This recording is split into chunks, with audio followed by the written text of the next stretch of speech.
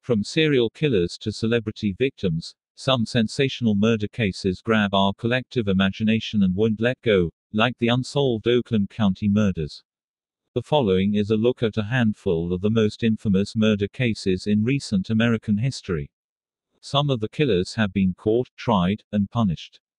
Other cases remain open and may never be solved. Today I am going to tell you about John Wayne Gacy, the killer clown.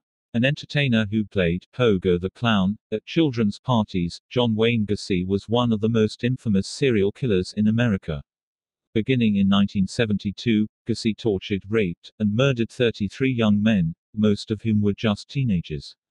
His reign of terror lasted 6 years.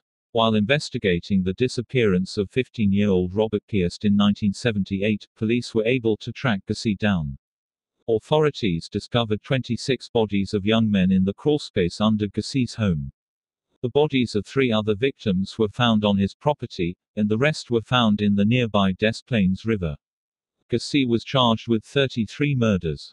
He went to trial on February 6, 1980. After an unsuccessful attempt at an insanity defense, Gacy was convicted on all 33 counts of murder. The prosecution sought and was granted the death penalty as sentencing for 12 of Gacy's murders. John Wayne Gacy was executed by lethal injection in 1994. Thank you. Watch this video.